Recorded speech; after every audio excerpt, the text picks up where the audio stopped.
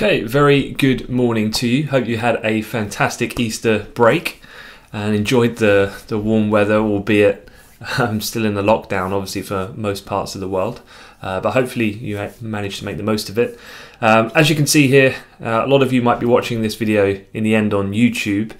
So don't forget to like and subscribe to the video and the channel. Very much appreciate it if we can grow our community. And obviously every day I encourage people to any questions that they have, any market opinions that you have, just leave a comment. I'll be replying throughout the day, as I always do, as will the rest of the team. So happy to engage with you guys and answer your questions as much as possible. One of the things here as well that I've received quite a lot of messages. There was a video that went out in the US about a week ago, of which I appeared on a panel discussion with someone you might recognize as a name, Mike Bellafiore, but he and I were giving a chat just generally about just what traders look at and how do we monitor news. That was kind of my part of the discussion. And so a lot of people have been asking me about how to use Twitter for trading and so on. So if you go on our YouTube channel, this video here, you can see down at the bottom how to use Twitter. Picture of myself there. If you click on that video, that's basically your one-stop shop for everything you need to know. So yeah, do check that out when you get time if you've not seen it before. But otherwise, let's just have a quick look at what's going on this morning. And overall, a little bit of risk appetite. Obviously, America were back in the market yesterday. We're going to have a look through some of the charts to just see the lay of the land going into today's session, because of course you've probably read the US earnings season kicks off today. Which is going to be a bit of a focal point, of course, just given the context of the overall economic environment, to ascertain how severely yet corporate profitability has been impacted by the shutdown and COVID-19. But OPEC deal, obviously that was where we left things at the end of last week. We'll have a catch up on that. But overall this morning, equity index futures up, generally positive. Dow up about 300, the S&P 33 points, and the DAX about 165. So fixed income a touch lower, albeit just bumping up a little bit in the last half an hour, still down 2.5 ticks in the 10-year. And then gold still elevated, up $8, albeit off the natural resistance of R1 that we had following the grind up in yesterday's session. We'll have a look at gold as well in a bit more detail. The currency markets, the Dixie's pretty flat, albeit it's just come up a little bit in more recent trade to test an area of support in the Dixie from yesterday evening, London time. So both major pairs just coming off a touch, but still up on the day at the moment. Eurodollar up 4.5, cable up 16 for the time being. WTI crude down at the bottom here, pretty much sideways action. As I said, we'll review that in a moment, but obviously still digesting whether or not the market's going to be satisfied with this OPEC plus deal and G20 that they managed to kind of club together a few days ago. So what have we got to look out for, and generally why is there positive risk on sentiment at the moment? Well, there was some data overnight, data showing Chinese exports in yuan terms fell less than expected. This helped kind of lift sentiment a little bit, at least in the short term. I would say that's generally quite a short-term reaction though. I don't think there's going to be particularly long-lasting, but Asia up a little bit overnight. The export number for China was minus 6.6%. Sounds pretty bad, but expectations were for minus 14%. And then overall, continued easing in the rate of new infections in many countries in regards to coronavirus, which is something we can review as well. But overall, in terms of the week ahead, this is what we're looking at. If I transition my screen, earnings season, as I said, I'm going to talk about that in a little bit more detail in a second, but the big banks are always the first to report, so today no different. We get JP Morgan, Wells Fargo, and also Johnson & Johnson going to kick things off. There's about 40 S&P 500 companies this week, including 4 of the Dow 30 components. Later on in the week, we get Citi, Bank of America, BlackRock, Goldman, so all of these kind of top-tiered US banks. As we go through the week, Wednesday could be quite interesting. US retail sales obviously poised to fall in March by the most ever seen, just given the immediacy of the lockdown, and that's going to have a severe impact on the retail sector, of course, not just in America. but in terms of globally, but obviously this is going to be quite a key reading, kind of like what we've been looking with jobless claims. We know it's going to be bad. We know there's going to be extremely elevated record high levels of initial jobless. It's just how far is that? How bad is it? And I guess we'll be looking at retail sales in a similar fashion. And then on Friday, we've got China releasing its GDP numbers, and that comes alongside then the slew of data they always release at the same time as GDP, IP, retail sales, and their jobless figure as well, all coming on Friday. But let's just have a quick review then on the coronavirus cases. And this is what I was going to look at first, which if I just make this chart this big so you can see it. This is looking at daily confirmed cases, a 7-day rolling average by number of days since 30 daily cases have been first recorded. Just to refresh your memory, the stars indicate each country's line when the lockdowns were put into place. And as you can see here, a couple of kind of lukewarm signs that perhaps we're getting to a point where the worst might be over. I know I don't want to jinx things too much, but you can see from the trajectory of these lines, so even though deaths in certain areas are still incredibly high, particularly in America and the UK, overall in mainland Europe, Italy reported lower number of new coronavirus cases on Monday, even as their daily fatalities did rise. Britain should expect the number of daily deaths from coronavirus to continue to rise this week, unfortunately, followed by a plateau for a period of 2 to 3 weeks, according to the chief scientific advisor to the government. That has led then to reports, as you can see here, that the UK is likely to announce the lockdown extension this week. According to the Times newspaper, unfortunately, if you are based in the UK, it's looking likely that we're going to remain in lockdown until the 7th of May, is what they're saying. So this fits in step with what we're kind of looking at with these curves, is that the UK, you can see here, is still yet to get to that plateau point. And when it does, it doesn't decrease immediately. We're looking at around a 2-week period, 2 to 3 weeks, before it then starts to drop off. And that's when they could look to start loosening some of these measures, as what we've seen with Spain. Spain became the first of one of the hardest hit European countries to loosen its regulations, allowing workers in non-essential industries such as construction. They've returned to work now. And obviously, much like we were talking about China a few weeks ago, I think this is quite critical now about just monitoring how does that type of loosening of these more stringent rules about the potential for a secondary wave of transmission of human to human contact, how does that pan out in terms of these numbers, as this is the kind of new difficulty of which the markets have got to face as a challenge now. A few other things then, in terms of these dates, what we're looking at. So as I said, UK is going to be extended, likely what's the date that's being put around is the 7th of May. Italy's new coronavirus cases fall as daily death toll rises, as I said. But Italy, we already know that theirs has been extended to the 3rd of May. The French President Macron came out at the weekend, said they're going to extend to the 11th of May. India to the 3rd of May has been another one that's come out earlier this morning.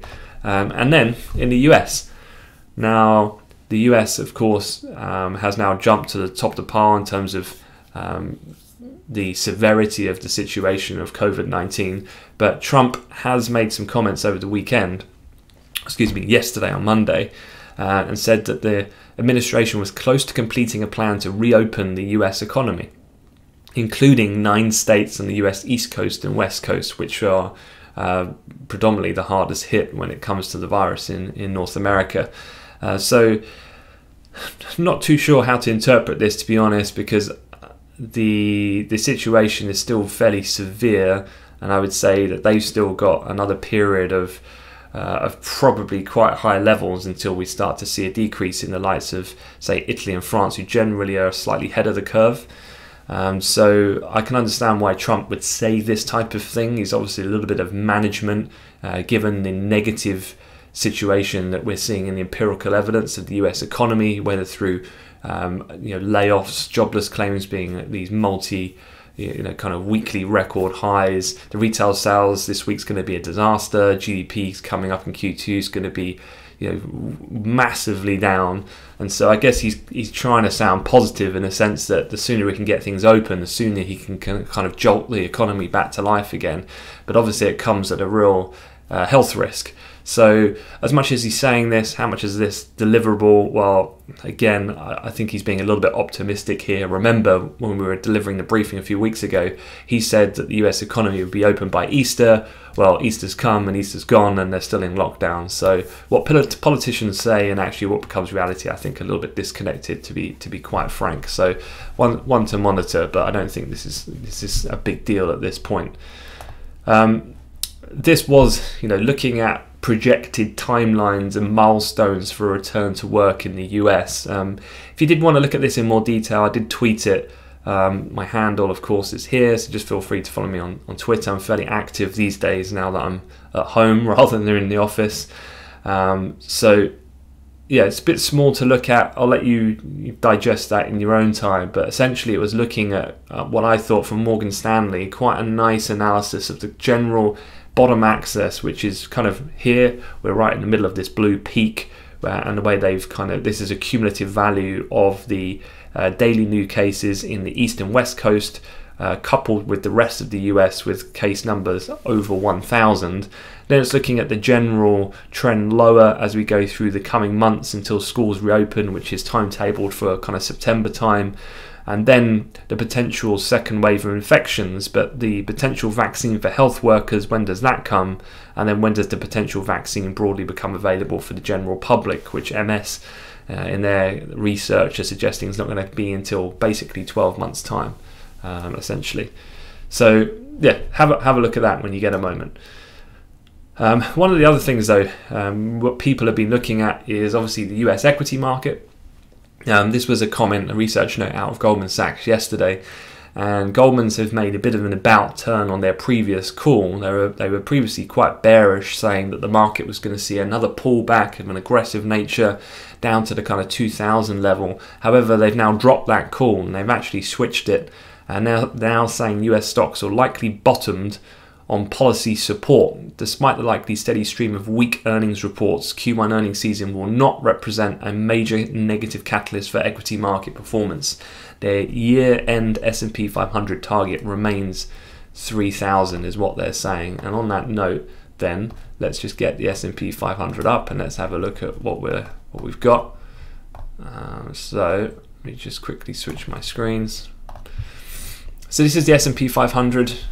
I've just made a couple of markups here from where we were on the reopening of trade. We did kind of gap up, but then came immediately under pressure, kind of tracking the oil move if you were looking at markets on Sunday night and electronic trade.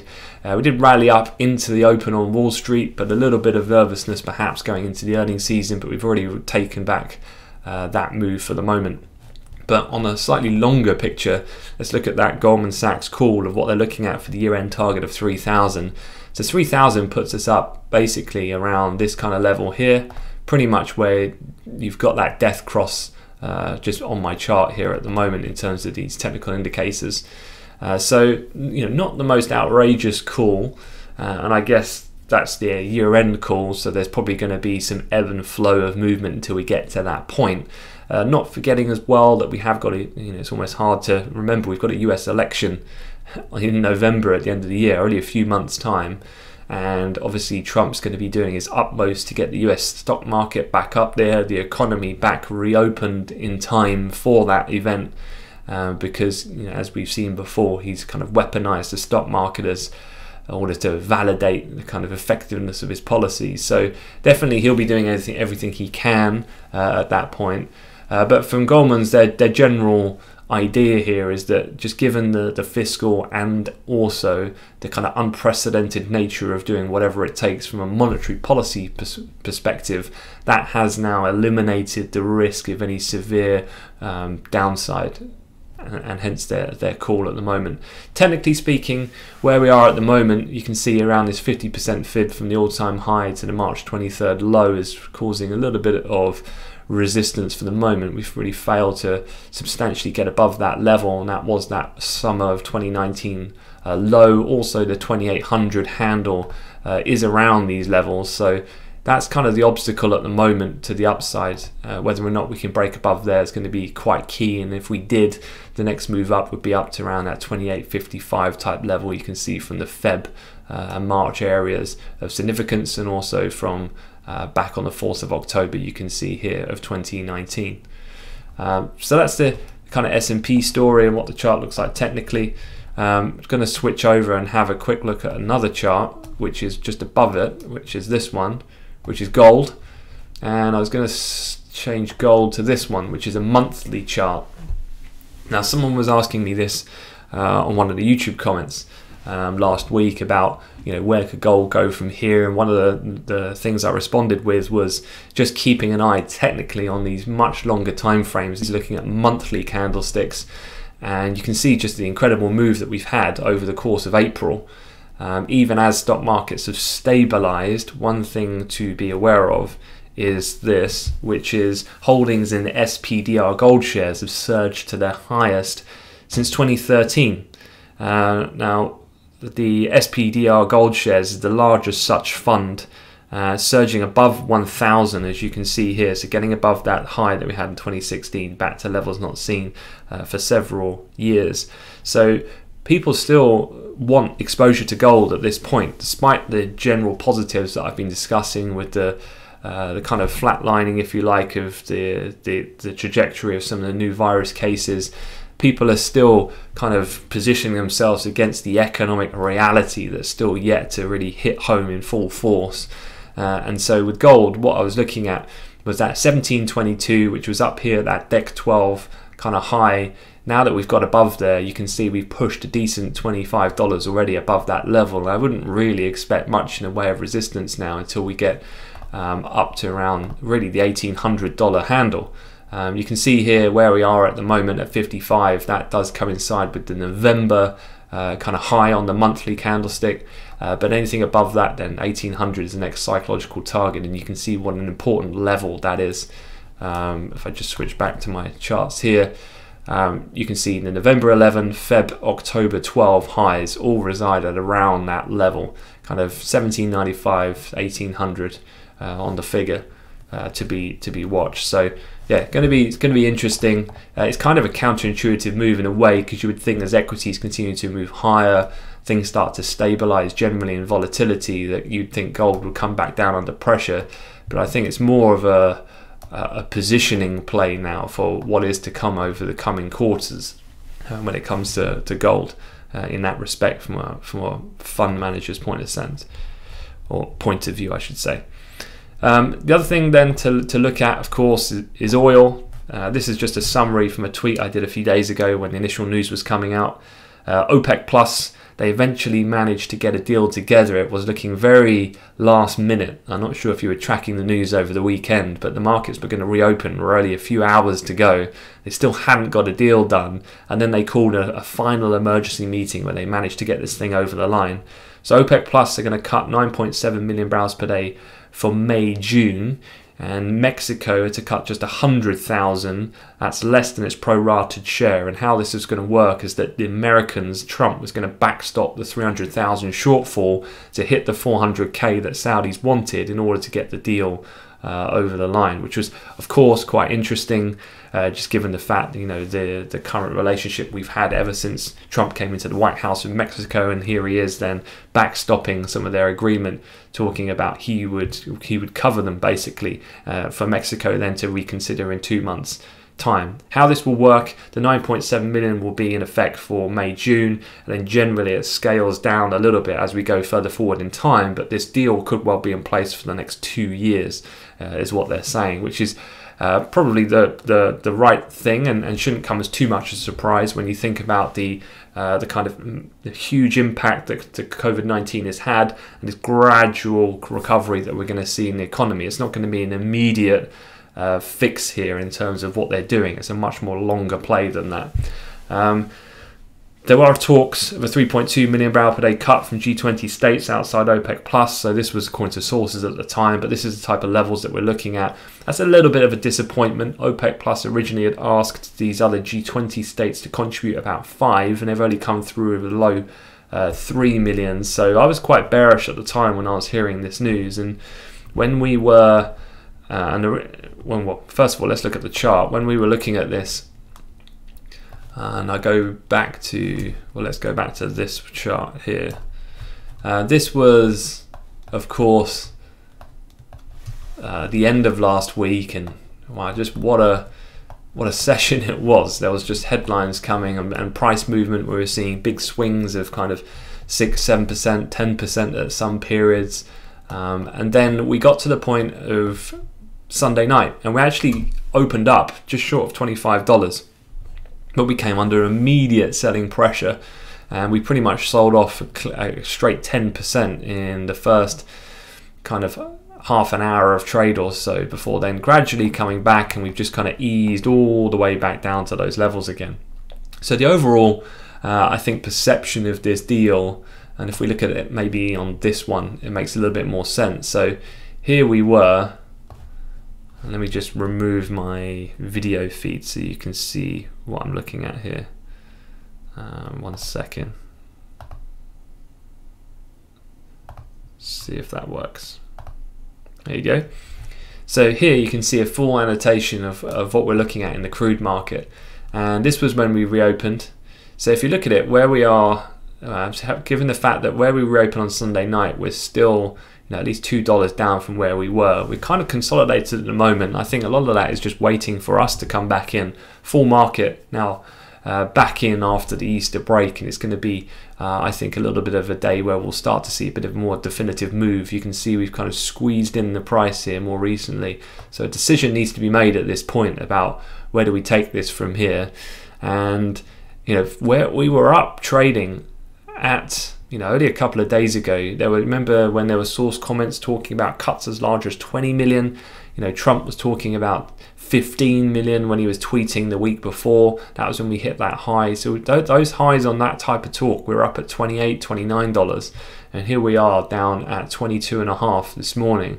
And it just goes to show, the tracking of how this market's going to react is largely dependent upon how the scene is set, and that forms our expectations. And that's why I felt quite bearish at the time when Trump was coming out with these quite spectacular figures, because it's kind of doomed to fail in a way, and that's kind of how the markets have taken this. The reference bar was so high that it was almost always going to have a negative kind of price reaction in that sense. But from here, if we do start to break lower, obviously the levels I'd be keeping an eye on was that initial opening volatility low that we had on Sunday night at $22, and you can see here I've marked up with some ellipses some price points from March and April. 21.70 would be a target, and then that would open up the overall $20 handle again, which is obviously so significant, being close to 2-decade low that we briefly printed going back to the 30th of April, but has been a level that generally has held thus far. And that's very close proximity, obviously only around $2.50 away from that at the moment, and that does technically open up a firm break of there at any point in the future. Quite a trapdoor technically, where there's not a great deal of support until we get much lower down into the kind of 17 or 16 handle, which would be the post 9/11 2001 low at that point. One of the main things as well why people are quite disappointed with this OPEC deal is really the demand destruction that this coronavirus is having on the global economy, of course. As airplanes, public transportation, manufacturing activity, everything that requires and backstops the demand for this product has obviously been significantly impacted by COVID-19. And if you look at everyone from research houses to funds to energy agencies in regards to the US Energy Department or the EIA, then the change in oil demand for April year to year is significantly more than what OPEC have proposed and what they're cutting. Now, although OPEC overall production, like what we're going to see in the States, should drop off its record levels by a fairly substantial margin, given the fact that now there's lower price, it's not cost effective to run these facilities, and so therefore naturally production levels will decrease. That in step with the production cuts, the question is that enough to offset this huge demand shock that we're having? And that's what's keeping people generally quite bearish despite these actions. Another question I had over the weekend, and I would say, is that don't be fooled that OPEC can't change this deal. They can't get more aggressive. They can't go deeper, longer, harder. Absolutely, they will if the price breaks 20 at any point in the days and weeks to come, and the price starts to get a run down further. Well, then everyone's going to have to take action, and that includes probably the de facto kingpin now, who's the deal maker, which is Donald Trump. Because if the price does start dropping to those types of levels just mentioned, then that's going to have a massive implications then for the energy sector in America, and then consequently the domino effect being more mass layoffs. That's going to be incredibly problematic for him to manage economically, but also politically. So he won't want to let that happen. So I'd say this is an evolving situation, but it's going to be somewhat determined on the price. Whatever the price does, if it comes under pressure, they're going to have to do more at this point. Okay, a few other things to have a look at then. What do the banks think about the deal? Not just about my view. These are a couple of headline things that I saw yesterday. Citi saying reductions would do little to stem the price rout. GS is a historical agreement, yet insufficient. And then UBS said the glut of crude will persist through this quarter as producers have already committed this month's shipments to their customers. So the general Main Street view is that this is going to be quite a testing time at the moment to see how oil plays out, and that on the balance, a lot of question marks on whether what they've done is enough at this point. Okay, shifting over to another thing to have a talk about. Earnings season is back here. And as per the normal routine, the banks really kick things off. So you're going to get JP and Wells Fargo ahead of the opening bell today. As I said earlier, you've got 40 S&P 500 companies, 4 of the Dow 30 components reporting this week. It starts to kind of ramp it up as we go through the next few weeks. Earnings for S&P 500 firms are expected to tumble 10.2% in the first quarter compared with the January 1st forecast of a 6.3% rise. So back at the beginning of the year, we were anticipating that the end of this quarter, the general earnings for S&P 500 companies would be a positive over 6%, and now it's been kind of repriced, if you like, by Wall Street analysts to it's going to be a negative over 10% into double digits. So quite a huge turnaround that we've seen over the last couple of weeks in particular. And that's before the anticipation is that earnings are going to plummet nearly 25% in the second quarter. And if you remember, that's when the US economy in itself is expected, according to Goldman's, for example, so it's going to be a negative Q2 print of around 35%. So that's when we'll be right in the midst of the worst economic kind of situation, the aftermath of this present lockdown that we're in. Couple things. My colleague Eddie, some of you might have seen him. He's done a couple of videos on the channel before, but he's done a really great LinkedIn post where he's kind of done his essential guide to what to look out for, and namely we're looking at banks. They generally are the sector that kicks off earnings, and there's a few things he's mentioned here which I'm just going to briefly recap, but feel free to read this more in full on his LinkedIn post. But he said larger provisions for credit losses. That's one of the main things that he's looking out for in the bank's earnings numbers, and just generally in earnings in general. If you think about energy specifically, particularly these more smaller independent oil firms in America, they've been particularly squeezed by this low price point. And then retailers, of course, if you think about retail in the US, well then generally speaking, people, they're in lockdown. They're not able to get to the high street, so they're going to feel the impact, the brunt, as well as airliners.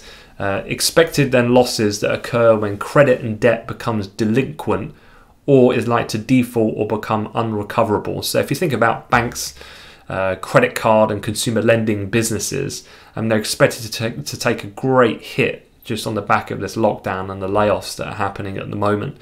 The other things here, maybe on a slightly more positive sign, is just generally the FICC and equity trading. So just generally the trading divisions of these big investment banks, because of the high degree of volatility, is that going to be good for business? The expectation is yes, but to what degree?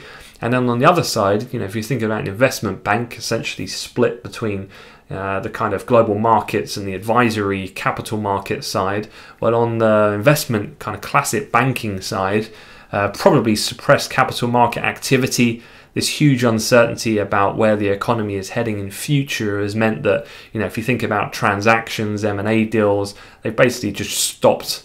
As you would imagine, it's the most prudent thing to do is not be cutting new deals when you don't know what the economic future holds and only a few weeks, months away, never mind years away. So that's going to be a massive hit to their advisory fee kind of income. But on the flip side, if you think about things like restructuring divisions, I was talking to a contact at mine who works at Houlihan Lokey, which is one of the big kind of US boutique advisors in the States, and they were saying that their restructuring business is just unprecedented at the moment, and they're actually having to hire in new analysts to help with that demand. And that's likely to be quite a standout that we'll see with these banking firms. Then ECM, equity capital markets, firms frantically issuing secondary or follow-on offerings to raise equity and liquidity. And as we've seen with this morning, Exxon, they've raised 9.5 billion to load up on new cash while debt markets are still open to new deals at the moment. And so looking to safeguard themselves through kind of hardship that's to come over the coming months. But obviously this comes with investment bank advisory services in order to execute that kind of debt offering. And so they're going to make fees on the back of that. And then the final point probably to look out for is the lower net interest margins. Flatter yield curve, rates back to historical low levels. And then the final thing I would say is about forward guidance. What is it then that people are looking at? If you think about, if we go back to what Goldman's was saying, which was here, this was what Goldman's was saying yesterday about earnings season. They said stocks have probably bottomed on policy support. Despite the likely steady stream of weak earnings reports, they see Q1 earnings season will not represent a major catalyst for equity market performance. And I think I kind of agree with that. I mean, everyone knows that this earnings season is going to be pretty horrific, and they know that actually the next one's going to be even worse. So actually, I think one of the things for me that I'm looking at is the general forward guidance. What do they see the end of the year looking at? How significant is that impact going to be? We know now is bad, but what's the type of shape of recovery that they're anticipating from their profit performance point of view? That, and also be keeping an eye on dividend payments. We've seen in Europe, HSBC, UBS, Credit Suisse halting, cancelling their dividends. Are we going to see that as well in the US to come? A few other things that I thought was quite interesting. This is looking at the S&P 500 earnings revisions breadth. So this just goes to show the severity of how Wall Street analysts have had to severely reevaluate and put out fresh estimates of a much more negative position of where we are now than just a few weeks ago. Pretty much the worst since then, the financial crisis of 2008. And then one of the other things I was looking at from an earnings perspective this morning was this was a chart here that basically is estimate dispersions. And what that means is how much the highest and lowest per share prediction varies on the average stock. And basically that's soared to near record levels that we saw during the financial crisis. So what this is telling you then, there's been an immediate global shock event being coronavirus that's caused analysts to severely review and reanalyze and put out fresh, more negative estimates. But the variance of those estimates is the widest it's been since the financial crisis, meaning that it's quite a tough thing to try and quantify from an equity analyst point of view at this point in time. So again, given that point, I think that does soften the blow a little bit about then the kind of freedom that these numbers have to kind of beat and miss, and for it not to really impact sentiment too much. So there's been a lot of hype about earnings is going to be reality hitting home. For me, I think it already has hit home. I don't think they're going to come as a great shock here.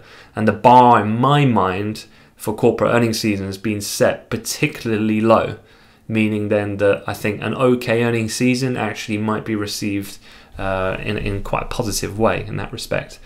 If you are interested, I've shown you this before, but this is the kind of amplified trading learning portal that we have for new traders.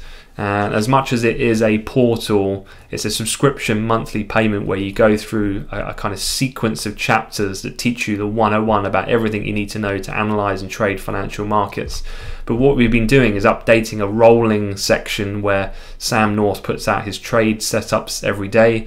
But Eddie, the chap I just mentioned who did that LinkedIn post, he's done a great video as a guide to earnings season, which he's just uploaded to the portal. So exclusive to that, we don't put that sort of stuff out on YouTube, but all of these types of more snippet, we call it macro now, research that we do goes onto that portal. So do check that out. I'll put a link to it in the video. But that is it. No, I think that's enough. Obviously for this week, as I said, going all the way back to the calendar, today's all about earnings season, probably going to just capture a bit of an imagination because it's the first ones, and that tends to act as a bellwether then for the rest of the sentiment and the season, depending on how some of these first banks come out, namely JP and Wells Fargo. US retail sales Wednesday, Chinese data on Friday, and then finally, I'll just say it one more time, don't forget to subscribe to the channel so I can see you tomorrow. But yeah, feel free to ask me any questions in the comments, and I wish you a good day and a week ahead. Thanks very much, guys.